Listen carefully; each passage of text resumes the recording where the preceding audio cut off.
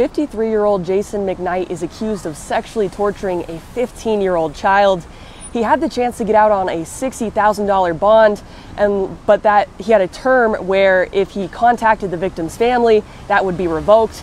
And I found out today that it only took him a couple minutes to violate that term 3 times. Here he is headed into court this morning. An investigator with the National Children's Advocacy Center says McKnight called his victim's mother from jail. He tried once and didn't get a response, so he tried again and left a voicemail asking for bail money. Then he called one more time and actually got a hold of the victim's mother, but I'm told they spoke briefly. And when the investigator called the victim's mother to let her know McKnight would be out on bond as long as he did not contact her or her child, the victim's mother said it was too late. And that's when authorities put a hold on McKnight and a judge revoked his bond.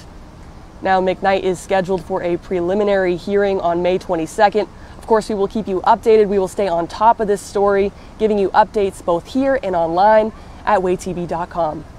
I'm live in Huntsville with coverage you can count on. Jillian Kay, Way 31 News.